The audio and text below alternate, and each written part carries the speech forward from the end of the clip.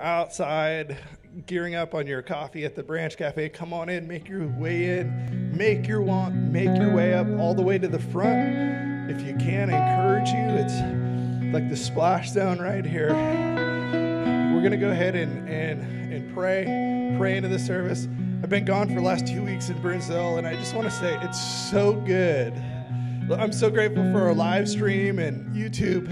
It's so good to be back home with the family of God. You guys say amen? So let's just go ahead and open up our hearts. We're going to jump in to worship. Lord Jesus, Lord, we are so excited, God, what you have in store for your people today. Lord, so right now, Lord, we put our focus on you. Lord, we want to give you our full attention. Lord Jesus, Lord, we want to jump in, Lord, again with both feet today to everything you have in store for us. Lord, so Jesus, right now we put away every distraction, every weight that we're carrying. We lay it down. We look directly into your eyes. We say, have your way in our hearts today. Have your way in this service. Lord, we are truly accepted in the beloved, accepted in the house of the Lord. And all God's people would shout, amen. God bless you guys.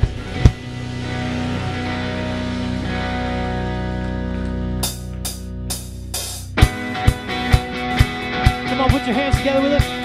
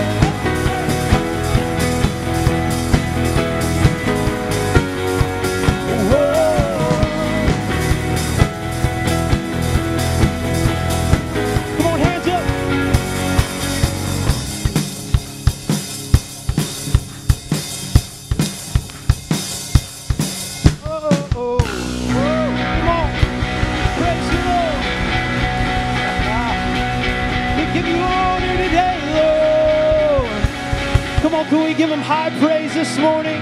We lift your name. Let's go. Woo! Come on, are you happy to be in church this morning? Are you excited that we serve a risen King this morning who brings life? Hey, we got a new song for you. We want to teach you this morning. We're gearing up for Easter. Anybody excited about Easter coming up? Yes. Are you ready for it? Are you ready for it? Words are going to be on the screen. Here we go.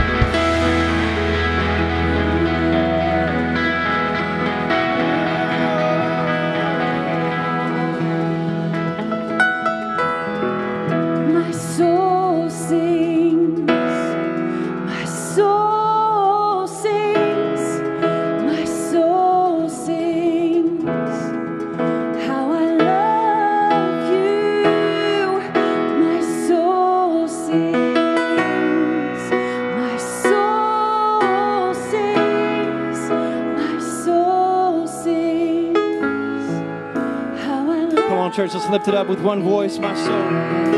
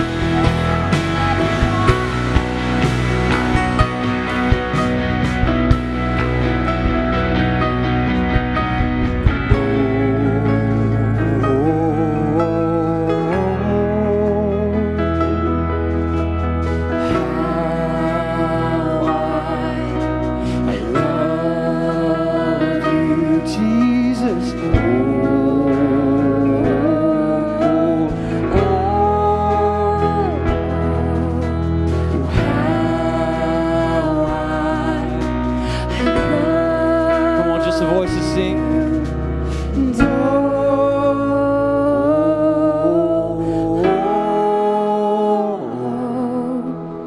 how I love you. One more time, sing.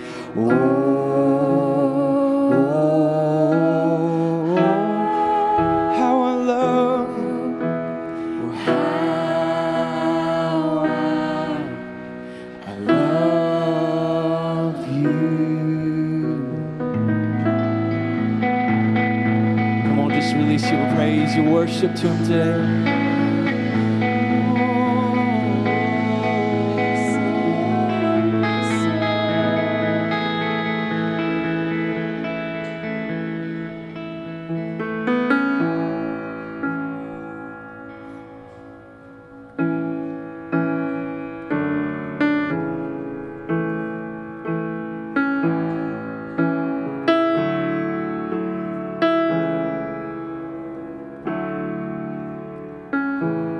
I see heaven invading this place. Yeah. I see angels praising your holy name. And I sing praises, give you honor, worthy Jesus. I see glory falling in this place. I see hope restored and healing of all diseases. I sing praises, I give you honor, worthy Jesus. We give you praise and all of the honor. You are God, the one we live for. We give you praise and all of the glory, God. Come on, let's sing it together, church. We give you praise and all of the honor. You are God, the one we live for. We give you praise and all of the glory. I see heaven invading this place. Even today, I see angels praising your whole. Come on, sing it out. I sing praises, I give you honor, worthy Jesus. I see glory, I see glory falling in this place. We receive it today, Lord. I see hope of all diseases. I sing praises, I give you honor. Yeah, come on, sing it out. We give you praise and all of the honor. You are God, the one we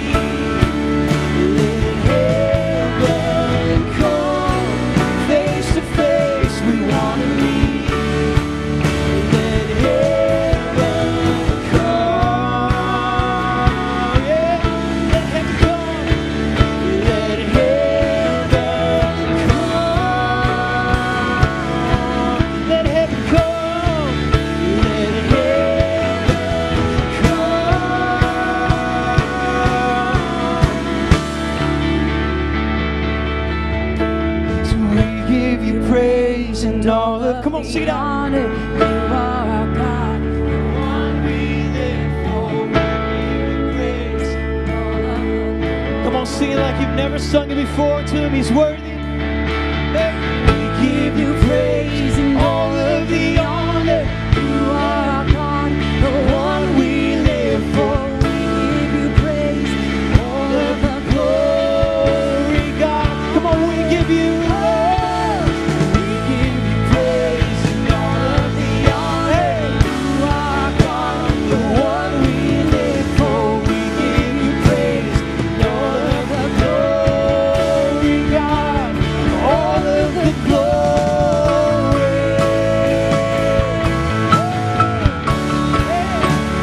All of the glory.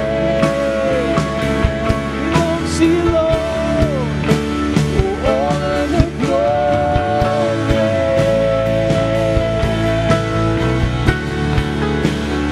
All of the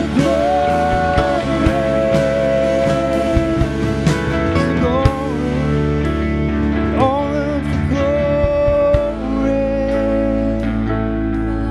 belongs to you, God.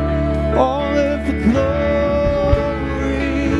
You're the only one worthy to receive all of the glory. I trust you. All of the glory.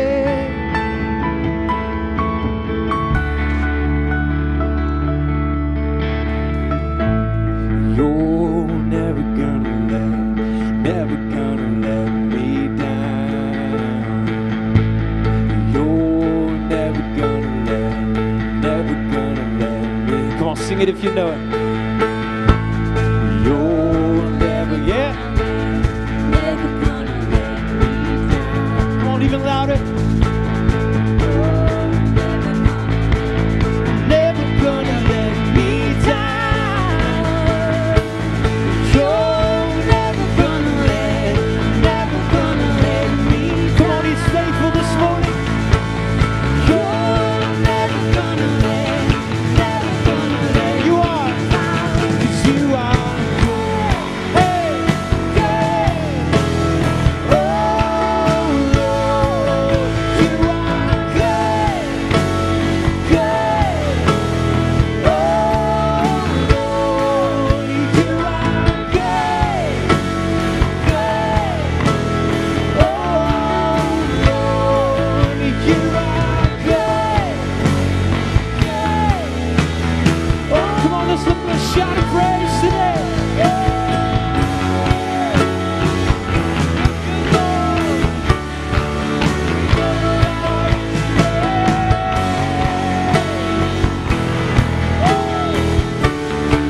Come on, you're never gonna let me down. You're never gonna let me down. You're never gonna let me down. Lift it up. You're never gonna let me down. Oh, I know it. You're never gonna let you are. 'Cause you are good, hey, good, hey, oh, hey, you are good, good, oh, Lord, you are good, good, oh, Lord, you are good,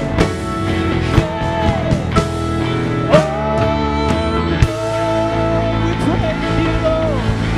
Hallelujah. You are good, God. You are good. Everybody up on their feet this morning. Everybody up on their feet this morning. Give God praise. We worship you today, God. We magnify you. We exalt you. Our Savior lives. Our Savior's alive in this place. Hallelujah, hallelujah. Praise. Go ahead and put your hand on the shoulder of the person next to you. How good and how pleasant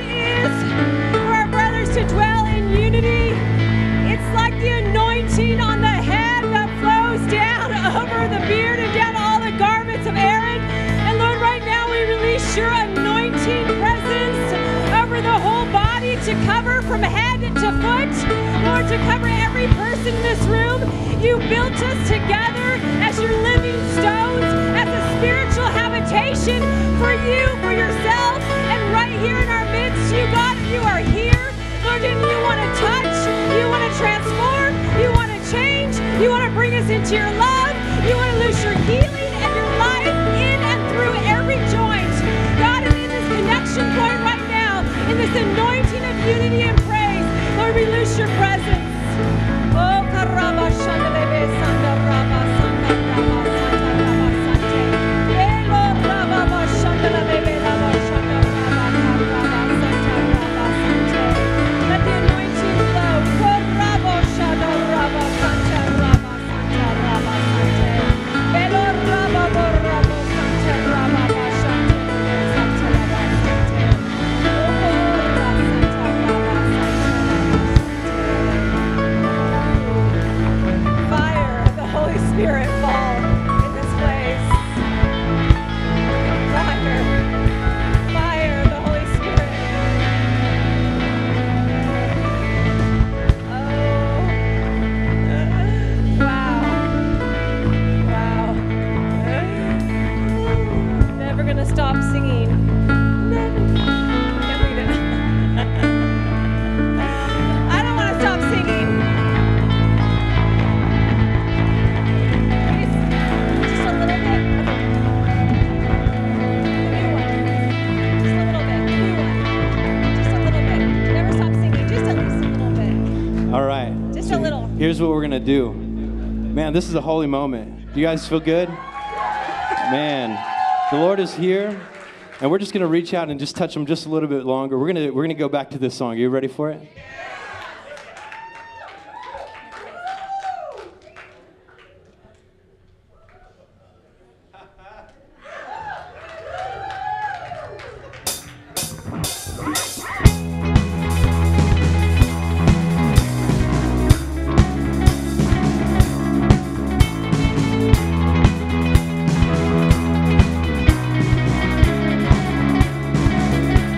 You called us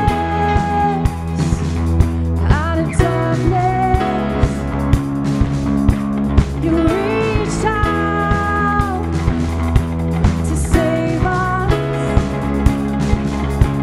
You conquered the grave. You crossed the divide. Lost in our sin, you made us alive. How can we ever hold it inside? We can't hold back. We're gonna let you higher, higher. Hearts burning bright like a fire, fire. Voices unite, singing louder, louder. We're never gonna stop the singing. We're never gonna stop the singing.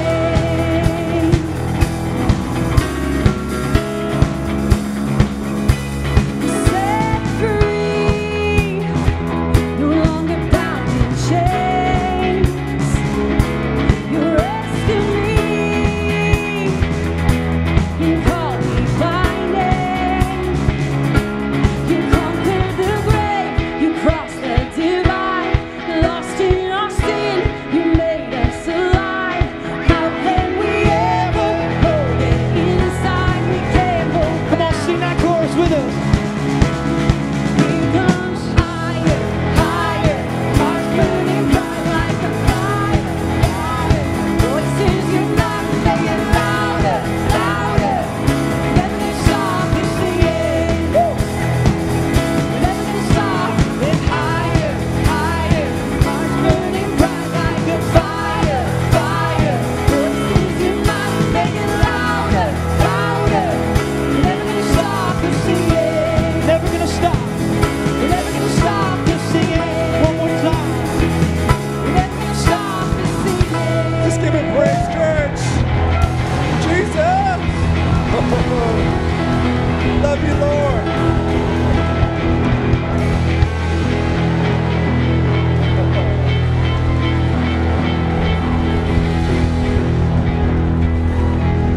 Woo!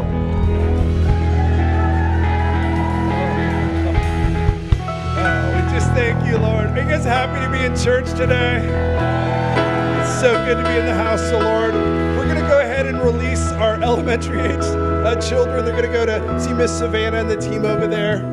For New Life kids, also, let's just take a friendship break. High five a few friends close to you. Love on them.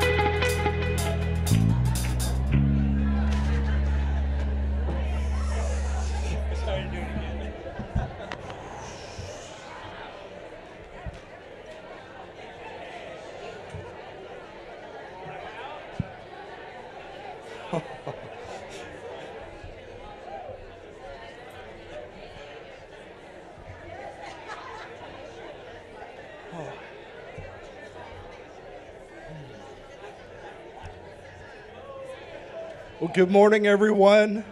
Welcome to New Life. Happy Sunday. Say happy Sunday to the person next to you.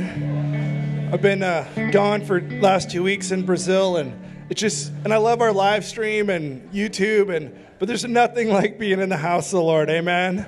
So good to be here. I'm Pastor John. If you're a guest with us for the first time, if you could do us a favor and fill out this connection card that's on the seat back in front of you, then you can go ahead and drop it in the offering basket. That'll come around towards the end of the service, and that'll help us connect with you and better serve you. Also, we have a New Life gift bag with some goodies in there. You don't want to miss out on that. So if somehow we missed you on the way in, make sure you see our host team and grab one of those New Life gift bags on your way out. But let's give Pastor Caleb a solid New Life greeting as he comes to bring the word this morning. John.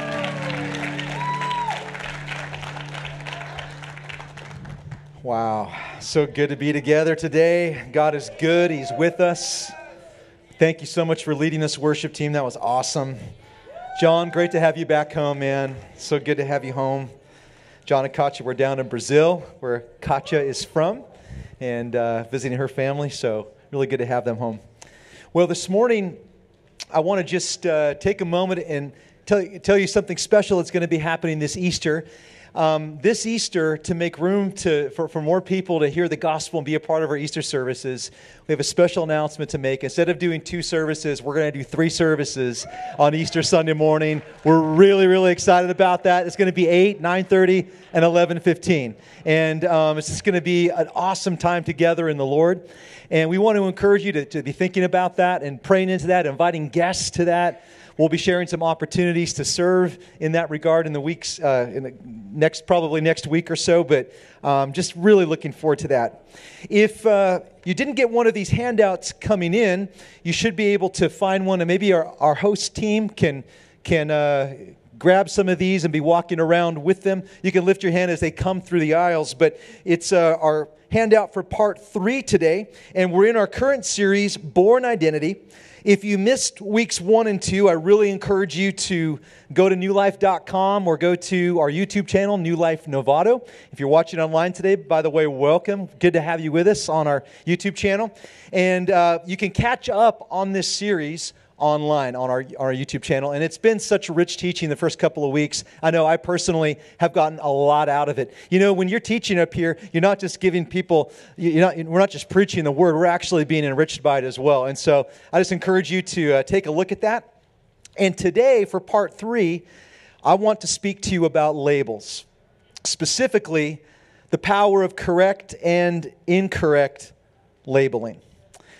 And I just wonder, what kind of labels are you wearing? What does your name tag say? Maybe you can just throw that picture up there for me. What has stuck with you and shaped you? Those are labels. Labels are important. Think about what would happen if a prescription bottle didn't have a label on it, or it had the wrong dosage on it. That could be really, really a huge problem. It could be even fatal. We have labels all around us. There's all kinds of them. There's record labels. There's clothing labels. There's food labels. All of them have to do with branding or, with identifying the product in some way.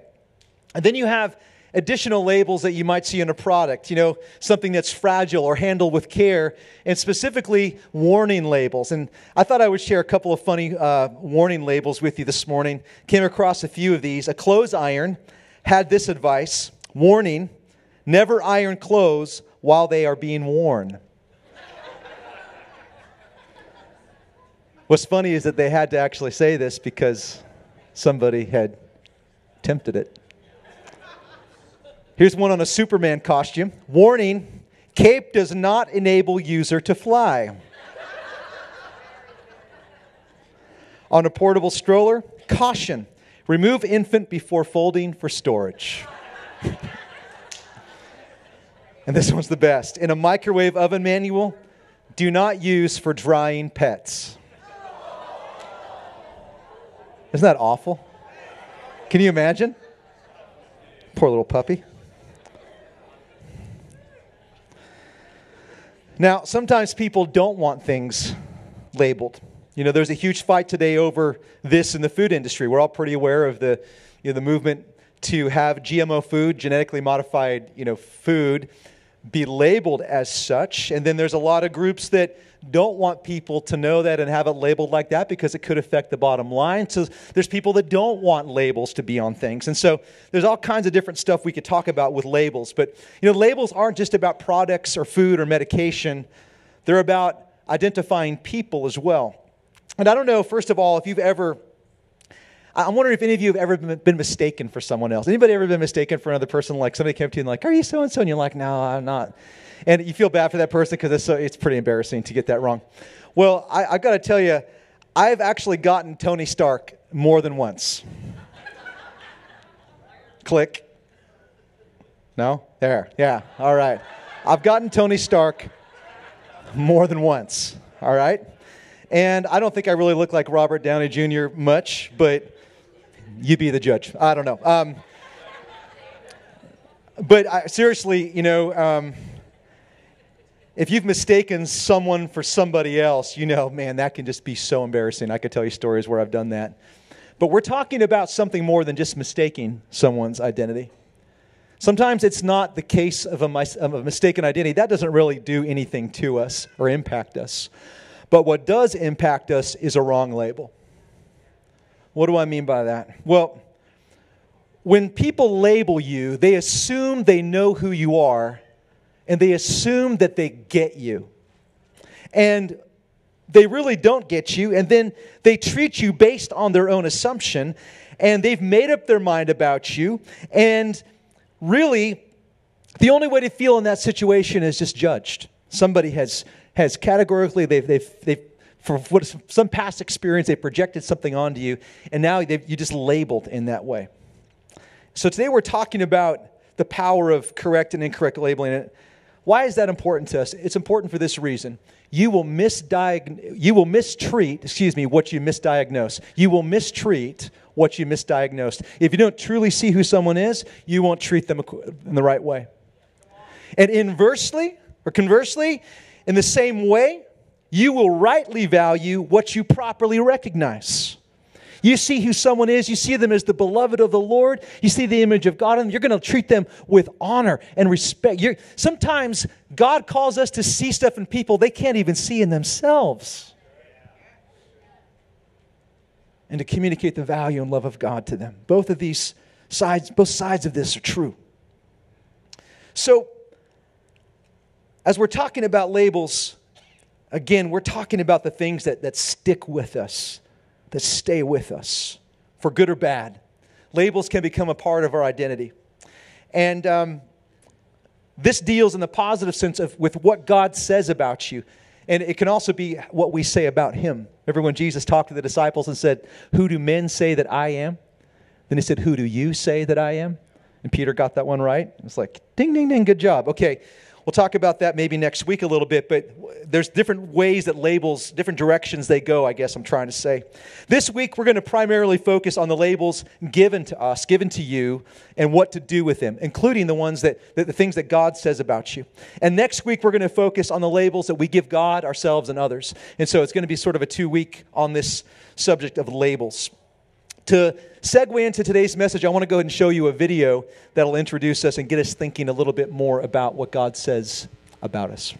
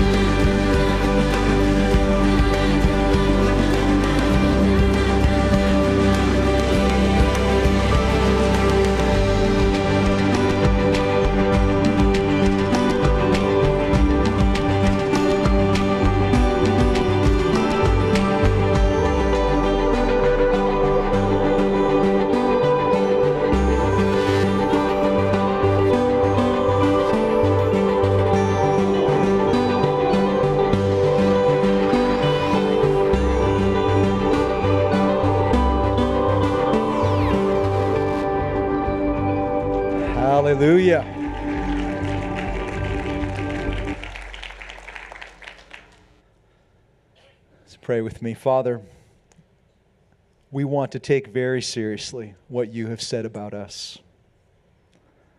And I pray today that the power of your spoken word, the same spoken with the same voice that spoke and the worlds were formed, we would understand in a deep way the power of your word to speak deeply into our lives to shape us.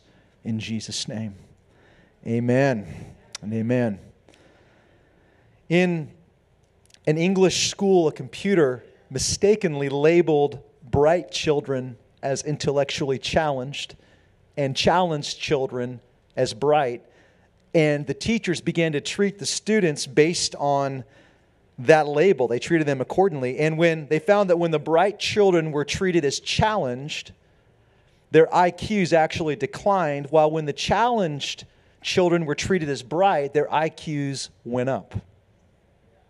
And that shows us something really interesting. It shows us how labels can be both powerfully destructive and powerfully constructive. And it brings us to the first point of the message. It's a little bit split up on the front cover between the front and the back, but the first point this morning is that labels create expectations. It's on the inside cover. Labels create expectations. That includes expectations that I have for myself, expectations others have of me. Labels can set a direction, create a mindset, form a standard, and now certain behaviors become expected or not expected based on that title, based on that label that was given to me or assigned to me. And in a lot of ways, a label can become a self-fulfilling prophecy. Now, I'm not meaning to say that everything we say is prophetic in the sense of like a gift of prophecy. I don't mean it like that. But I'm referring to what Proverbs 18:21 says when it says this: death and life are in the power of the tongue. Think about that for a minute. Death and life. Our words can be life-giving words or life-draining words. That includes labels that we would have about ourselves. They can be life-giving or they can be life-draining. And so we look at another way. James chapter 3, verse 6 gives us another important truth about our words, including labels. The scripture says there, the tongue sets on fire the course of nature. Our words set a course. The Greek word there for course, when you look at it, it has to do with a wheel. In other words, our words get the wheels turning. It sets something in motion. It causes something to run its course. When a word is spoken, when something is released in language, it starts something. And specifically, when you look at what course here, it's talking about the course of nature. And that word is a word we talked about a little earlier in this series. It's the word Genesis, which has to do with our nativity, with our birth, what we were born with. We're starting to talk here about words that set on fire the course of our very identity, the course of our nature. Words create worlds. God spoke, and the worlds, plural, were formed. Think about that for a second. Okay. But did you know that we created in God's image? We speak, and our words create the world around us, shape the world around us, shape our environment. Our self-talk shapes our insides, our spiritual formation in a lot of ways. When we speak, it affects the environment all around us and within us. And assigning a label to something carries a particular weight because labels are full of meaning. A name is particularly defining. It shapes us. And I want to give an example of this. A phrase that I've heard over the years, and maybe you've heard it too, is people saying this about themselves: I'm just a sinner saved by grace. Now, I know Paul called himself the chiefest sinner. I know we can find chapter and verse for why that, they would say, hey, it's okay to say that, okay? And I know that we're saved by grace too, don't get me wrong. But I'm going to tell you something about that verse right there. That verse is assigning an incorrect identity to you. I mean, it's not a verse, sorry. That saying is assigning an incorrect identity to you, and you cannot find a verse to back it up. not directly. Let me show you a verse in Romans 1:7. Paul writes to them, before he's ever even been there, by the way, to all who are in Rome, beloved of God, called to be saints. Now, called to be saints sounds like a goal, and it is a goal, but the way it's phrased there makes it sound like some kind of unattainable standard. And the translators actually inserted the words to be in italics to make the sentence flow a little bit better when they're translating it. But in the original Greek language, the word to be is not there, and it's not a future thing that verse is communicating in the original language. What it's simply saying is, beloved of God, called saints. Now, ahora, right in this moment. Saints. Holy ones. So, in other words, you're not a sinner saved by grace. You were a sinner. That's a label that's on the old nature. In Christ, you are a saint. You're a saint saved by grace. Yes, you're a work in progress. We just saw that in the video. Yes, we're growing in maturity. Yes, we stumble. We need forgiveness, those kinds of things. But here's the deal. You have a new DNA. Sin is no longer your identity. The old nature is no longer on your name tag. It's not your identity anymore. Jesus is your identity. And now, sin is the exception, not the rule. Jesus is Lord. It's not normal for you to sin anymore as a follower of Christ. It's an abnormality. Because you are a new creation. There's a provision for it, yes, but it's an abnormality. It's not who you are. You're called a saint. You're called new creation. You're called son, daughter. You're called the one that brings me great joy.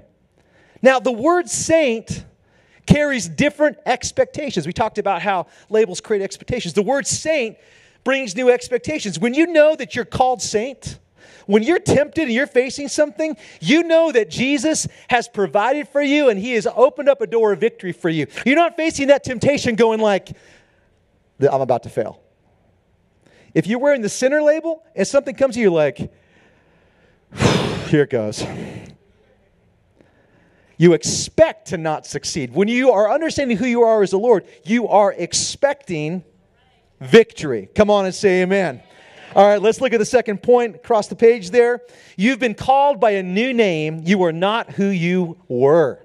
You've been called by a new name. You are not who you were. 1 Peter chapter 2, verse 9 and 10.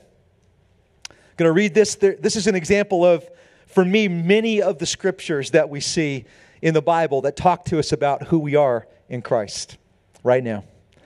And I encourage you to look at the scripture with a certain lens as you're going through and looking at who we are in Christ, just almost to like underline words like now, words like you are, words that are talking to us about this new identity. I want to explain something. When I was born again, when you were born again, it's like there was a new birth certificate given to you. You know when a baby's born, we just saw little Clayton Balthazar born. The pastors of our New Life Santa Rosa Church had a baby, so cute. And like we went and we held him and we're like, we could do this again, right? Like this is, you kind of have these moments and you just kind of do this thing. But there's a birth certificate when a baby's born. Your height, your weight, who your parents are, and the city you were born in, some of the statistical information that gives the basics about your birth. I want to tell you that when you are born again, there is a supernatural, eternal kingdom birth certificate that is attached to your life with your new identity, and it has some of the things like we see in 1 Peter 2, 9 and 10 on it, and some things that are unique just for you because you are fearfully and wonderfully made, and there's no one else on the planet like you. So I just think that we need to understand like the power of what happened when we were born again. Sometimes we're so we're more afraid of our difficult side or someone else's difficult side. We're more like in fear of that than we are in a place of unabashed admiration for their new nature. Like, wow, this is amazing. Look what God has done. That needs to be the stronger thing that we have because we really are seeing. Can you say amen? All right, look what it says in 1 Peter 2, 9. But you are, everyone say it, you are a chosen generation, a royal priesthood, a holy nation, His own special people, that you may proclaim the praises of him who called you out of darkness into his marvelous light, who once were not a people, but are now the people of God, who had not obtained mercy, but now have obtained mercy. We go back to verse 9 there, and we see that we're a chosen generation, first of all. You are that. He chose you. We didn't even initially choose him. He chose you first. You are a royal priesthood. And by very definition, to be royal means to be related. It means to be a son or daughter. You have royal blood in you. You're family. And you have the privilege, not just the responsibility, but the privilege of being a part of what the family does. Access, ministry, a holy nation, saints, not sinners. All of these things that we see there. So powerful to think about that. It says, in the past, go to verse 10 there on the screen. Please, thank you. It says, who once were, but are now. There's this huge difference that we see there between the past and the present. Once were versus right now. I love the story in Zechariah chapter 3. Zechariah was shown a vision of the high priest in Israel at the time. His name was Joshua. And Joshua was standing before the Lord in filthy garments. And the Bible says that the devil was there accusing him. Railing accusations at him. And God changes his clothing, gives him totally clean garments, which is a picture of righteousness, our righteousness in Christ. And the angel says, the Lord rebuke you. And the Lord deals with the accuser. But part of the garments that are put on Zechariah, he's a crown, a hat is put on his head with an inscription that says, holiness to the Lord. Did you feel that when you saw it on the screen where it says, you're now called holy, pure, blameless in Christ? It's amazing. It's our inheritance. It's who we are in him. This verse highlights that. But I want to also kind of highlight the way the enemy works. You know, the enemy's accusations are simply him assigning you a name that doesn't belong to you. It's not on the original birth certificate. It never should be. It never was. It's not who you are. But he wants you to wear it. He wants you to wear it like a boss. He wants it to become the identity that defines all that you are. And so you go around thinking, acting, behaving according to that label.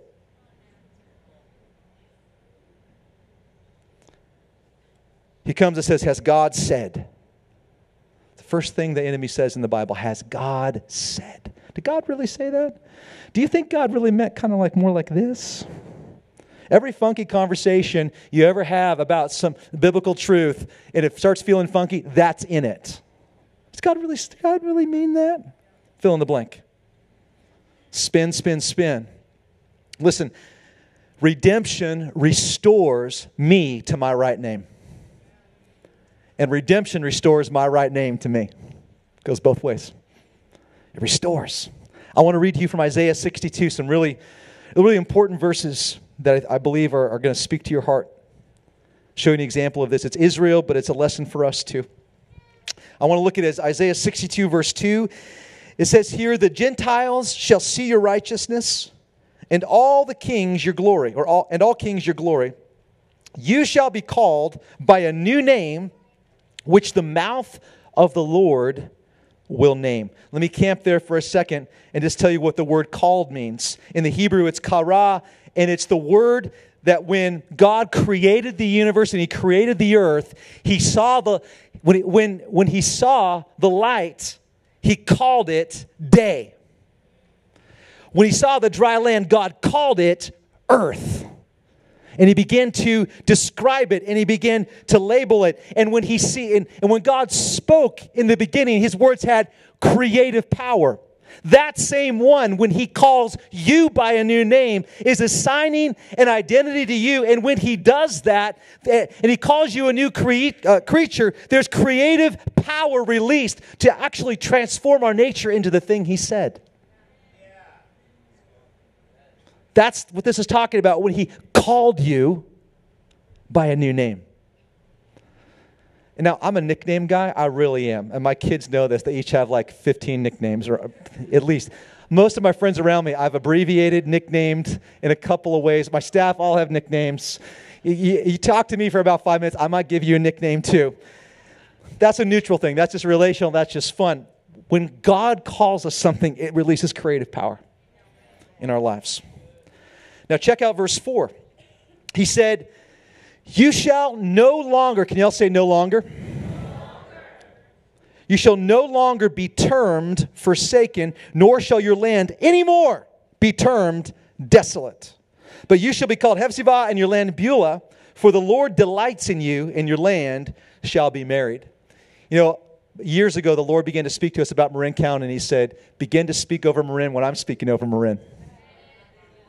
Don't call it all the stuff that other people call it.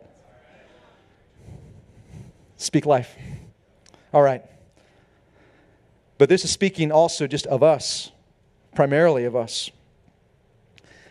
This word termed is fascinating to me because it means, it's a little different than called. To be termed, it means to say or have a name assigned, and it also means to say in our heart, to say in one's heart. And what we learn by this is like sometimes labels aren't what others have called us, but things we even say and repeat about ourselves. It may come out of our mouth. It may just be a thought process. But it's a mindset. It's self-talk. And it says, no longer will you be termed forsaken. I feel like that's for somebody here today. You're no longer termed forsaken. Don't think it. Don't say it. Don't believe it. Forsaken means abandoned, left behind, deserted, left alone. You've not been left alone. Jesus says, I'm with you. I've always been with you, and I'll never leave you. I'll never leave you or forsake you.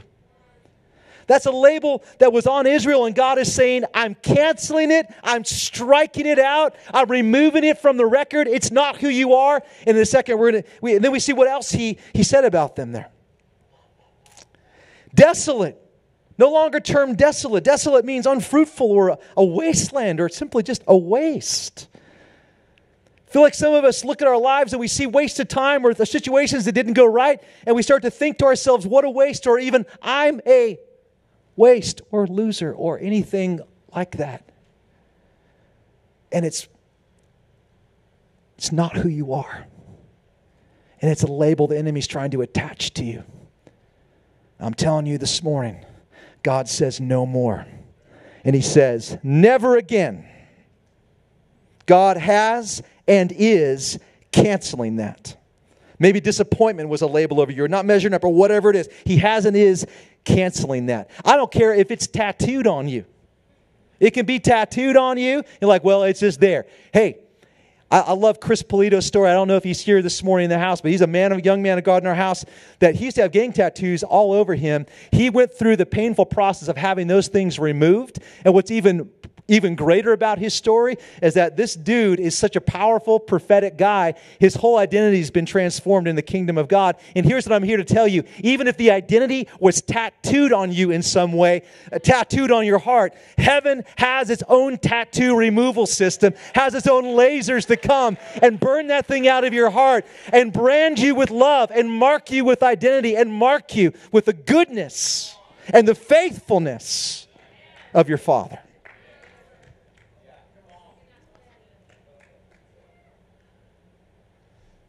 I want to say this probably in another message, but it is amazing when you think about labels. The Bible says, God says, I've written you on the palm of my hand. You want to talk about being labeled?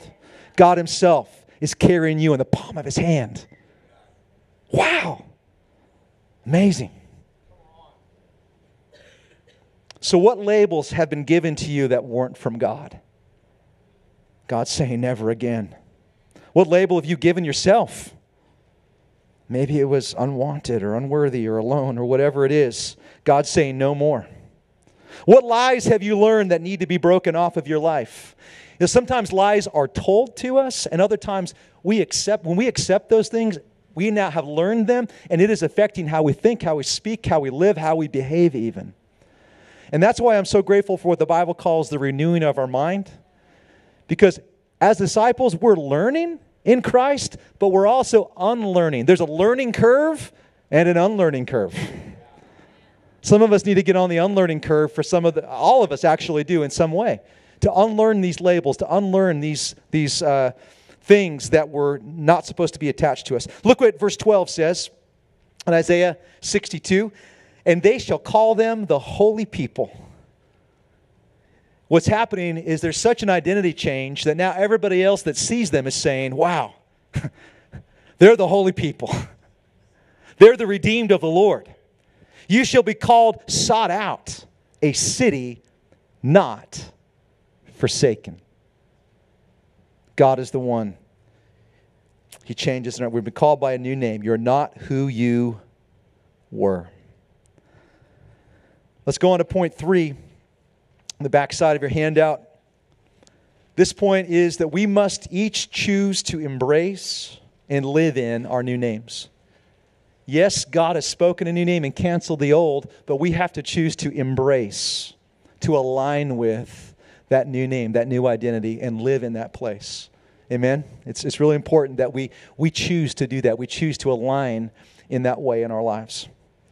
I want to share a few highlights from Rachel's message last week and amplify those a bit. Do you ever hear something new in the Word and you're like, oh, that's so good? I just felt like I was just getting blown away by a passage I've read many, many times last week. And I want to just take a moment to reread 3 verses in Acts 28 about Paul's story without retelling the whole thing too much. It says in Acts 28, verse 3, when Paul had gathered a bundle of sticks and laid them on the fire, a viper came out because of the heat and fastened on his hand. Now just remember what was happening here for briefly. 14 days in a storm. They don't know where they are. Now they're shipwrecked. They come to an island. They're freezing cold. They hardly have anything to eat. And now it's like, thank you, Lord, fire. You know how good a fire feels, man, when you've been out skiing all day or something like that? These guys have been in the storm for 2 weeks. Hands out over the fire, and then all of a sudden, a viper fastens onto his hand. Like my sound effects? Now, the scripture says in the next verse, it's hanging there. It's not just, so now Paul is there, warming hands by the fire. Now the viper comes out, is fastened onto his hand. Verse 4, so when the natives saw the creature hanging from his hand, they said to one another, this was more than one conversation, all of them began to buzz about this. They said to one another, no doubt this man is a murderer, whom though he escaped the sea, yet justice does not allow him to live. Verse 5, but he, Paul, shook off the creature into the fire and suffered no harm. Everyone say no harm. Now, just to recap a little bit, the Malta Islanders saw the viper bite, and they saw the viper bite Paul, and they had this karma-based thinking, and they assigned a label to him in that moment based on that kind of thinking. And they said, this guy is, right now, he's a murderer. They accused him of being something that he actually was before he come to Christ, because he killed Christians. He killed followers of that way and persecuted them. Now, Paul could have sat there on the one hand and said, you know what? I deserve this.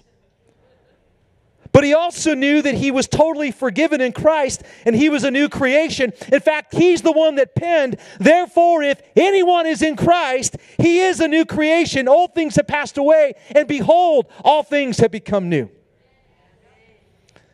And we learned last week, we can't lose our head. We can't let the viper's poison get into our thinking and begin to confuse what is with what was. Two very different things. Scripture says in 1 Corinthians 6:11, such were some of you. But you were washed, you were sanctified, you were justified in the name of the Lord Jesus. Were and was are completely different from are and is. Tenses matter. Verb conjugations matter. I'm not just getting semantical with you here. I'm letting you know there's a big difference between your past before Christ and the reality now as a new creation. And they said to him, in this situation where he's already a new creation, they witness all of this. They look at the circumstance. They look at Paul. They look at the snake. And they all begin to say, no doubt, emphatically, this man is right now a murderer. Present tense. It's a very strong label. But based on the cross, God saw Paul and he said, this man was a murderer. But he is my son. He is a new creation, and he is an apostle on his way to Rome doing something I've called him to do, which is why everybody on this ship is still alive after all. God told him, said, hey, you got to be in Rome. I'm going to give you and everybody on the ship. They're all going to be alive and make it because of you. God had already spoken that to him in the last chapter, but that's a really big, he had to stay anchored in that perspective. He's a new creation. Now here's what I'm saying all that to say this, okay? In that moment, Paul had a choice. Would he step outside of his new identity in Christ? When they said you're a murderer, would he go back and put that murderer label back on and say, you're right, I'm a murderer. Throw that slide up there if you would. I'm a murderer. Put on the murderer name badge. The identity of his old sin nature. Would he respond to that label by regressing back into an old mindset, an old identity? Or would he stand in the truth of who he is now in Christ? Would he wear the new creation label? And, well, not put it on, but keep it on. You know, each and every one of us have this choice in the big moments and the small everyday decisions. When I face something, when I face a situation, when I face an attack of some kind, my identity being questioned in a spiritual attack of some sort, am I going to stand in my identity in Christ as a new creation, or am I going to regress back into this old thing? And Paul made a decision. I'm never going back. I'm never turning back. I've decided to follow Jesus. I am in Christ, and he shook that thing off into the fire. I began to think about, the Lion of Judah shaking his mane. You ever see, the Chronicles of Narnia when Aslan shakes his mane? I mean, I began to get this. You know what? You're in his likeness and image. It's like it's time to. You might be little Simba still, but you have the nature of the king in you. You might not be Mufasa, but you're Simba. You're a son. You're a daughter. Mufasa. It's time for us to shake it off. Come on and say amen. I just went all Lion King on you. That was, a rabbit trail, a lion trail. Okay. The thing is, the viper's poison will influence your thought process. It always had, and that's what happened in the garden. As God said, the enemy's always there to come and say, the cross isn't valid in your case. If God loved you, this wouldn't be happening to you. You don't deserve God's love. He came to Adam and Eve and said, God's trying to hold something back from you. You should go and eat this. Has God said, has God said. That's his M.O. Shake it off, shake it off, shake it off, shake it off. Shake off the old labels. The royal nature is inside of you. It's time to shake it off. And there's just so much we could get into with that. But we're going to bring this to a close today and come to the Lord's table. And as we do that, and I'm going to invite the worship team to come, the words that really stand out to me in some of the scriptures we read today is no more termed. No more. No more. That really stands out to me. What really stands out to me is the viper did him no harm. That means there was no evil effect of that viper's bite. It could not influence his physical body. And I feel like the Lord's given us a word in that the labels and the mud and the things that are slung our way in our spiritual walk as we're on this journey, God is saying there's a way to stand in me that those things cannot harm you, influence you, or affect you because you're standing strong in Christ. And I believe today God has something powerful for us at this table, this communion table. And we're going to come to that in just a moment. We have something special we're going to do around that. But before we do, I just want to ask us all to, let's start with this. Put your hand on your heart today and pray for us all and just seal this word. Lord Jesus, I thank you so much for everything you've done for us. We stand before you, Lord. We are so thankful. We are so grateful. And this morning, brothers and sisters, wherever there's been a label attached to you in some way that is not on your kingdom birth certificate, in Jesus' name, Lord, over every heart, we command those labels canceled. Every assignment of the enemy we declare canceled. Every assigned label. And Father, I pray today that every heart would be marked afresh with your love, with your goodness, with your faithfulness. A new creation. Daughter, son, never alone. Loved, valued, accepted.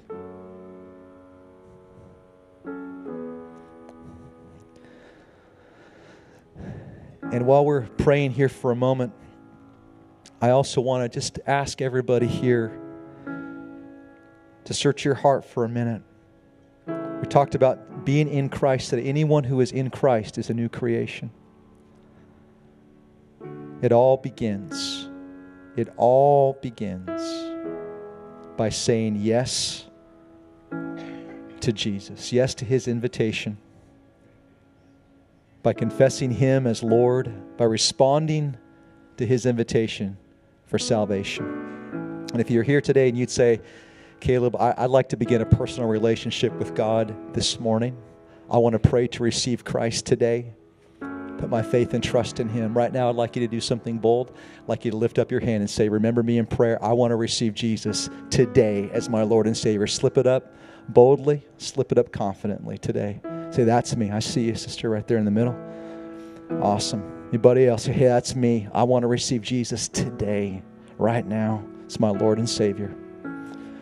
Looking around, waiting for a moment. As you guys search your hearts and let the Lord work inside of you. Anybody else? All right, you can put your hand down. We're going to say a very simple prayer for you that raised your hand and anybody else that maybe you wanted to but didn't. I want you to pray this prayer this morning as well. You're online watching, pray it with us where you are in your home or watching wherever you are right now. Congregation would join me. Lord Jesus, thank you for your love. Thank you for dying for me on the cross and rising again the third day. I receive your forgiveness and I confess you as Lord. Be my Lord. In Jesus' name.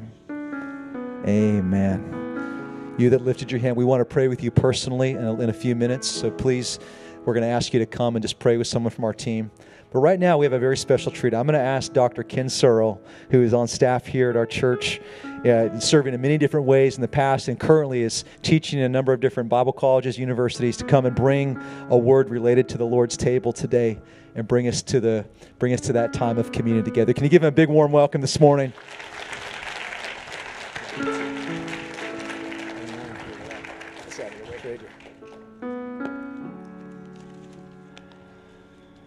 Let me get my eyes on.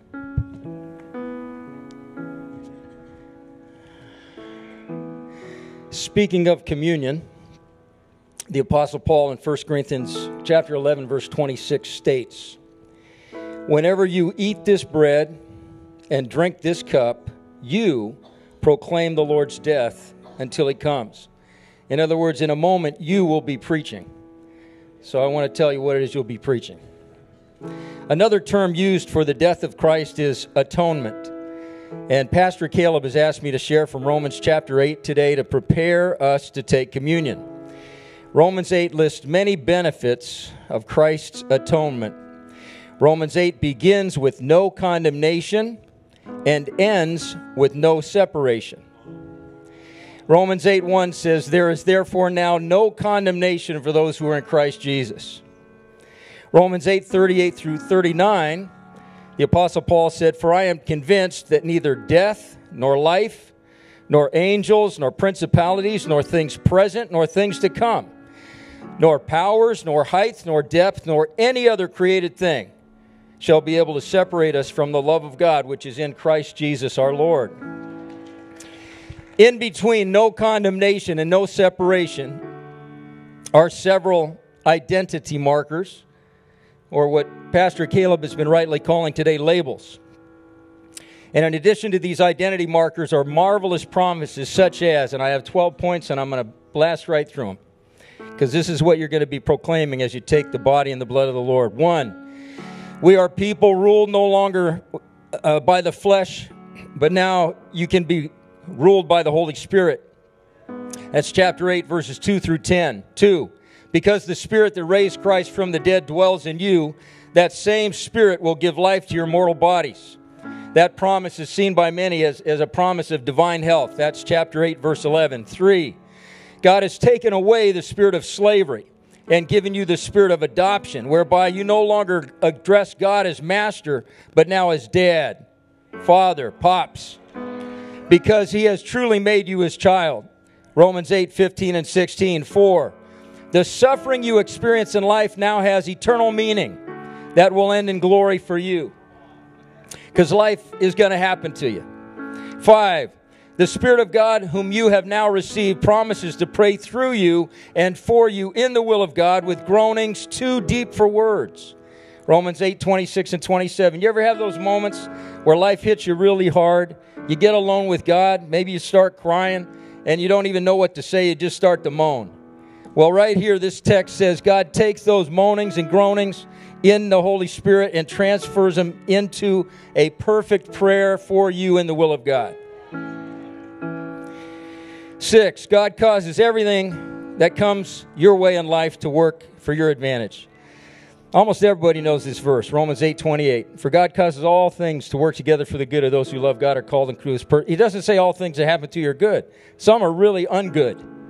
It's like the back of a tapestry. If you've ever seen the big tapestry hangings, it's all gnarly and ugly on the back. You flip that thing around, what do you have? Beauty. And that's the promise of God for you. Romans 8, 28. The next verse, 7th point, God is making you look more like Jesus every day, and you will continue to do so until He succeeds. 8, you are now the called, justified, and glorified. You're actually the predestined, the called, the justified, and the glorified. Pastor Caleb said Greek verbs matter, and they do. These are actually in the aorist. The aorist is really not a past, present, or a future. It's more of a reality tense in Greek, which means you really were called. You really are justified, and you really are glorified. In other words, it's a done deal. Romans 8:30. God is now for you. Who can be against you? It says, Romans 8:31. At this point in the first service, and I'll do it again, I got permission. One of my students this morning texted me. So I texted her back, said, can I tell your story? I'll change your name. She said, you can use my story. So we'll call her Karen. And she was about 18 or 19 years old when this happened. She was alone, really had no Christian background. She was just trying to survive. And she was working as a prostitute. And she said, the man that was handling me showed up in a brand new white Range Rover. I got into this beautiful leather vehicle. I got out of my dingy, rotten Oakland apartment. And she said, I was sitting in the back seat driving to serve a client, and I just looked up and I said, God, again, no Christian background. She said, I just looked up and said, God, is this who I am? Is this all I'm worthy of? Is this really my life? And she said, Jesus spoke to me. And He said, no, this is not what you're worthy of. You're worthy of me. This is not who you are. And God did it. Now she's one of my Bible college students, loves Jesus, sings on the streets in Oakland, and shares her testimony. We serve a real God. 10, and because He did not spare His own Son, but delivered Him up for us all, how will He not also with Him freely give us all things? Romans 8:32. That means God is truly your provider. He will withhold nothing good from you from now on. 11. No one can bring a charge against you because God will defend you. Romans 8:33 and 34. And finally, 12, to the end, nothing can separate us from the love of God in Christ, 8:35, and the love of God in God, Romans 8:35 through 39. All these benefits were accomplished by Jesus on the cross, from no condemnation to no separation and everything in between. So as you take communion today, remember, through His broken body and shed blood, through His atoning work, His atoning work, Jesus accomplished all these things for you. That's why communion is also called the Eucharist, the Thanksgiving, because we have so much to be thankful for as we approach the Lord's table today.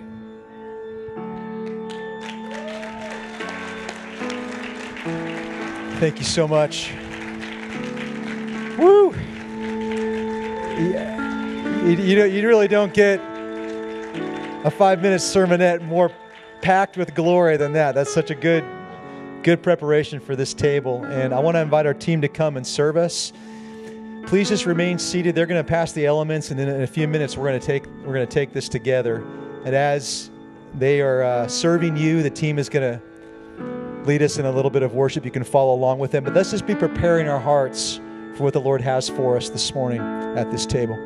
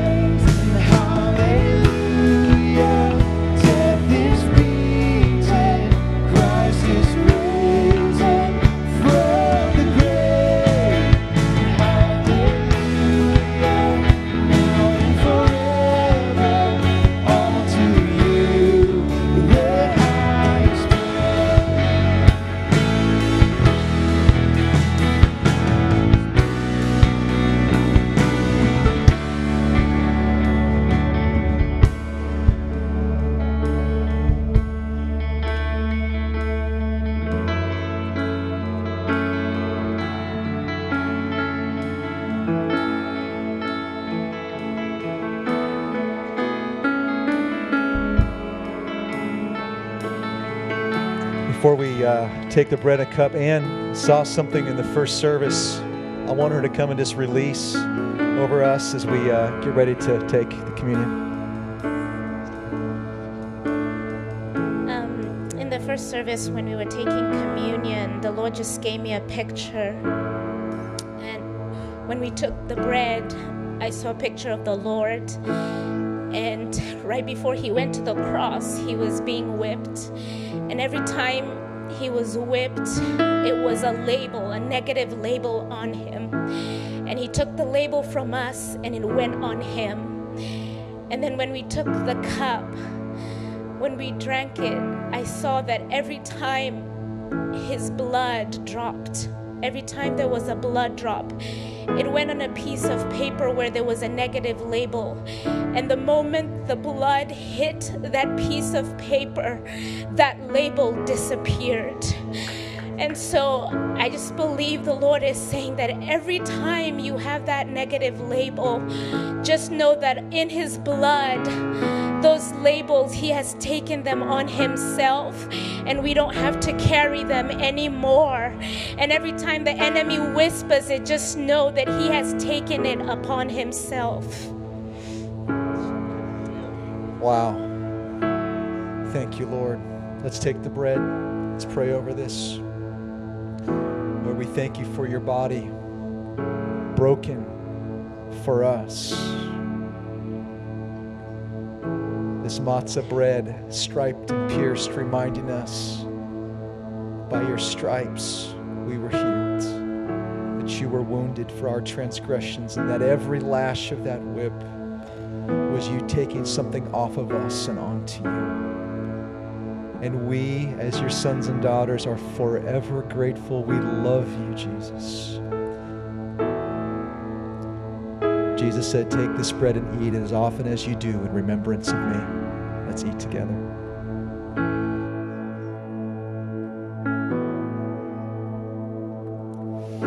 The beautiful thing is Jesus took, He changed the Seder, He changed the Passover in the sense that He fulfilled it. And it was at a Passover meal that He said, this is the cup of the new covenant in my blood. And if you remember, the blood was put on the doorposts and the lintel. If you know anything about construction, the doorpost and the lintel blood, it would be pierced hands and a crown of thorns. And when the death angel came that night, if he saw the blood, looked down, saw the blood, everything was fine. Life remained in that house. No blood, no life. The firstborn died all over Egypt. And when Jesus said, this is the cup of the new covenant in my blood, He was saying from now on, when God looks down from heaven, He'll see the blood. So you're safe. He said, this is the cup of the new covenant in my blood. Every time you take it, remember me. Jesus. Let's stand together and sing this next part of this song. Your love rushed in where sin runs deep. Your grace runs deeper for all enslaved. The ransom paid, light of the world. Yours is the power where there was sin. Your love rushed in where sin runs deep. Your grace runs deeper. For all enslaved, the ransom paid, light of the world. Come on, sing that again with us. Where there was sin, your love rushed in. Where sin runs deep, your grace runs deep. Come on, you believe it this morning. For all enslaved, the ransom paid, light of the world. Yours is the power.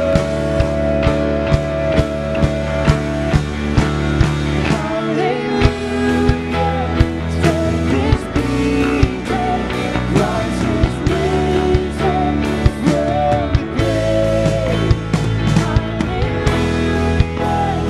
It is finished. Unto you the highest praise. Hallelujah. Death is beaten. Christ is risen from the grave. Hallelujah. Now and forever. Unto you the highest praise. Unto you the highest praise. Let's just give Him praise, church. Oh, Jesus, oh, we love you today.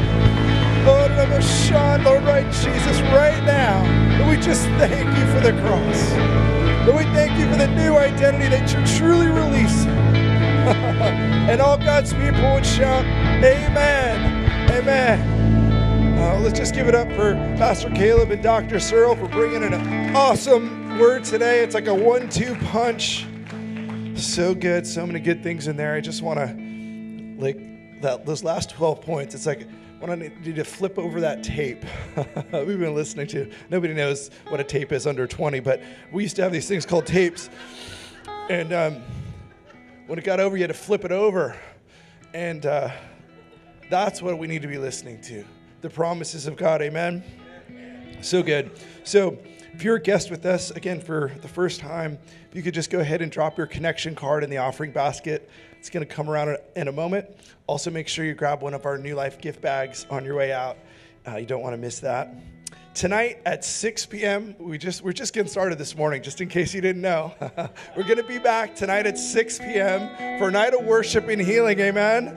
So I just feel like, again, we're just getting started, so come on back at 6 p.m. It's going to be an awesome time, and if you need healing, come on out. If you know somebody who needs healing, bring them tonight. God's going to be moving. We have our ministry team. We're going to be praying for words of knowledge for healing. We're going to pray for everybody who needs prayer. It's going to be an awesome time. This is also a life group week, so our life groups are meeting throughout the community. If you're interested in life groups, you can go to our website. You can talk to me after the service. I'd love to get you connected with our life groups. Next Sunday is a very important thing called Spring Forward, where we have to adjust our clocks so that we're not late to church. Amen? So we're going to remind you today, and we're going to keep reminding you. So, but no, we want you to be on time for what God is doing. Amen. Also, we get the awesome privilege of to host a Good Friday service with over 5 other churches in Marin County. It's happening right here. So this place is going to be packed. It's going to be wall to wall with other believers in Marin that are celebrating what God did. So we're so excited for that. It's happening on the 25th. More information to come. Also, Easter is just around the corner. So again, we're not having just one service.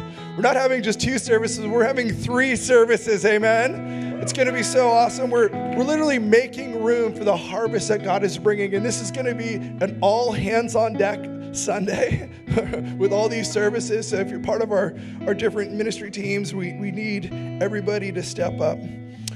Also coming up on Saturday the 19th, the men are having their steak and eggs breakfast. So it's going to be a good time. Sign up today. See Dave McReynolds out in the foyer. It's $8.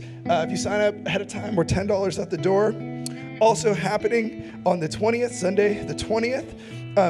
Just turn to your neighbor and say, Taco Sunday. Taco Sunday. Come hungry, leave happy, all right? So just plan on having lunch right here at church. You don't want to miss the tacos and the food that's going to be there. All the proceeds go to help sponsor kids to get to Easter camp that don't have the funds. So again, it's a great meal. It's a great cause. It's a great time of fellowship. There's going to be combinations. It's going to be a great deal. So without further ado, we're just going to have our ushers come as we all give our tithes and offering to the Lord today. We're just going to pray into this. We're going to rejoice as we give today. Can we do that? Are you grateful in Jesus? That we are so grateful. Lord Jesus, Lord, as we give of our tithes and offerings today, Lord, we know that as we give it here, Lord, you truly receive it in heaven. Lord, we give with thankful hearts. Lord, thanking you for the work of the cross. Lord, thanking you for our new identity. Lord Jesus, so Lord, I just pray that you would just pour out a blessing, Lord, upon your people, Lord, as we give today. And all God's people would say, amen. Let's give, church. I'm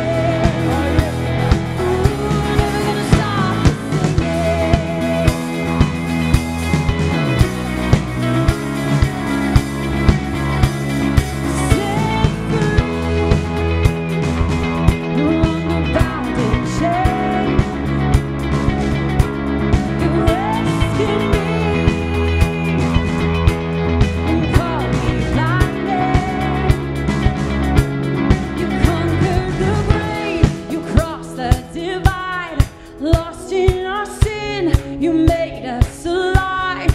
How can we ever hold it inside? We can't hold back. We're gonna lift you higher, higher. Hearts burning bright like a fire, fire. Voices unite, make it louder, louder. We're never gonna stop the singing.